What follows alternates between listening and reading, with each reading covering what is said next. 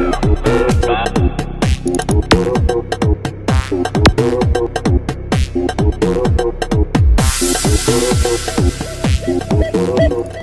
nabbed it before it could run out. Also, if you want to get in touch with her, all her stuff over here, her email. And of course, let's not forget the Bacon Brothers. Here we go. The Bacon Brothers. Bacon Brothers. Oh, the thing that knows, so when will I know? When will I go? When will I believe the best of me is in it? And I need to know.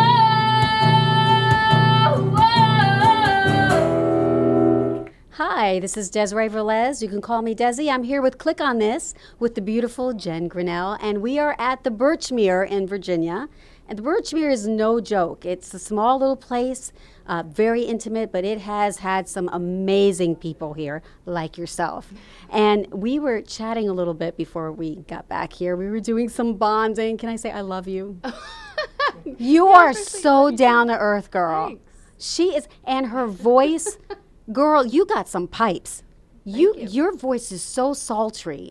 It's just amazing. But first, I want to talk about you. So tell me, we were just discussing how many days or how many years straight you went on tour. Yeah, I toured straight for 10 years. 10 years. 10 years of nonstop, hotel after hotel, city after city. I mean, what did you do to keep sane? Yes, it's really lonely. I think the first 3 years I was very much by myself, and then the few years after that I was trying to tour more and more with a band, and now I rarely tour by myself just because it's lonely, and I would much rather have other people with me. Well, you should, because you have a very magnetic personality. And I mean, your smile is so warm, you're so vivacious. But I was listening to one of your newest renditions, Maybe I'm Amazed, by Paul McCartney. You went and did your own version, and you teamed up with another gentleman. I did. Steve Majora, who's an artist out of Los Angeles, who I actually knew when I was growing up and knew he was a musician now as for his occupation. And I knew I wanted to do kind of a gospel-y version. And I was living in Nicaragua at the time, and so I sent him some tracks, and I said, he's an amazing pianist, and I said, can you please put some piano over this? But then I remembered his voice, and I said, actually, can we just make this a duet, and can you give me some vocal tracks too? And he sent it back, and I was like, brilliant. Let me tell you what, can I echo that? Brilliant.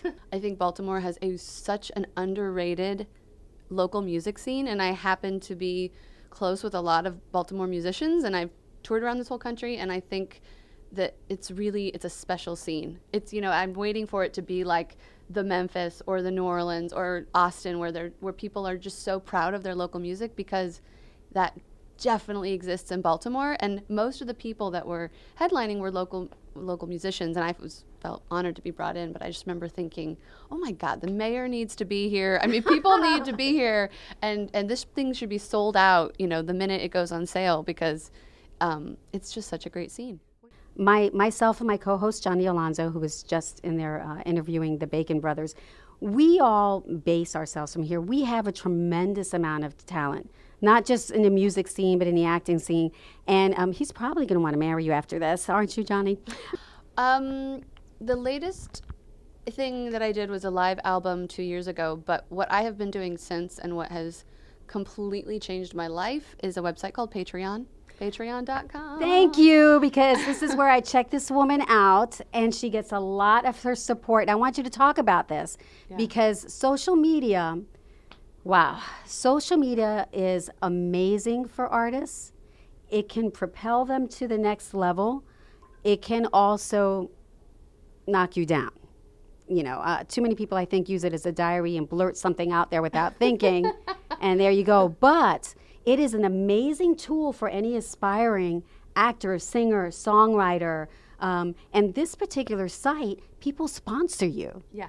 It's basically patronage of old, but updated and organized into a digital platform, a website. So it really, as somebody who has toured very grassroots for the last 10 years and just slowly built a really loyal, amazing, wonderful fan base, people sponsor me and can sponsor other artists of all mediums, you know.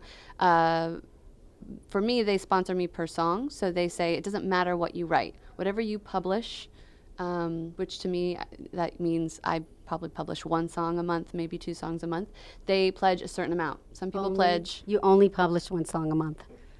Yes. She makes me feel so lazy. Go ahead.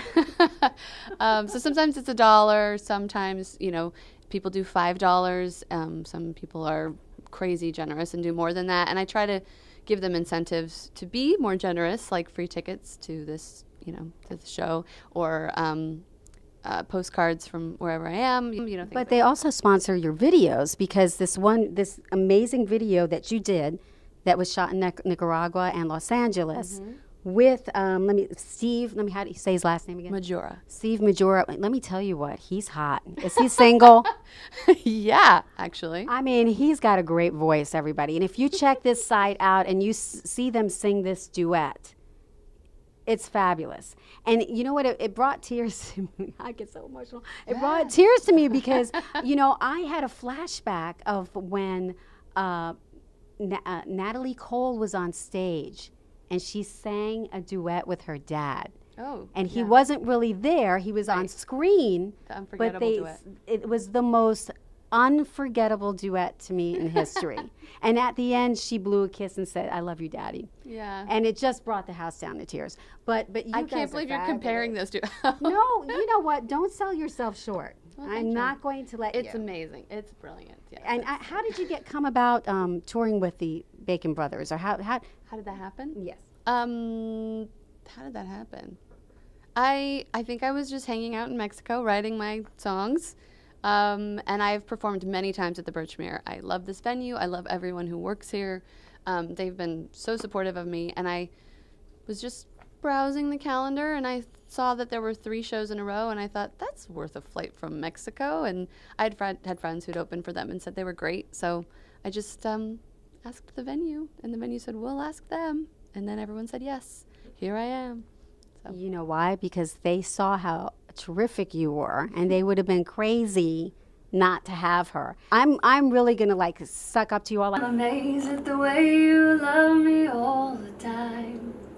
Keep going. Yeah. Amazed at the way you pulled me out of time. Woo! Hung me on a line. Now you're writing a musical. Yeah. Ooh, compound question. I have not always sung like that because I did musical theater, so I used to sing in a very trained sort of a way until I played Janis Joplin for 3 years. And that was not the typical trained. You know, I was trying to imitate a rock star, so I think that kind of informed how I was writing my own music, but then I think my own style has just evolved over the years, and you know, you spend so much time recording yourself and listening back and fine-tuning how you want to you know, express yourself. And so I guess that's what's brought me to where I am now. And in terms of the musical I'm writing, it's set in the Civil War era, and I think acoustic guitar will probably be the main instrument, but from the beginning I've been pretty I have said to the production company that I'm really interested in having actors and actresses that don't sing with the typical musical theater vibrato and, you know. Amen, girl. Amen. I mean, so. but this is what I wanted, because like I said, I didn't want to just pinpoint every single recording that you've done recently, because anyone can Google you and get your resume. But I wanted you, and I wanted the complexities of you. And I mean, what a range. I mean, you've gone from musicals to this sultry kind of thing to now you're writing a musical, probably based on the negative experiences you had about musicals. So now you're writing one where, like you said, you don't want Stepford Wife kind of performers. You want real people, and you want that emotion. But what made you set it in the Civil War period? Well, actually, the production company is called B-Side Productions, and The owner and creative director, his name is Jasper Grant, and he came to me specifically because he's a fan of my music and the music that I've written, and he said, I want something that is you.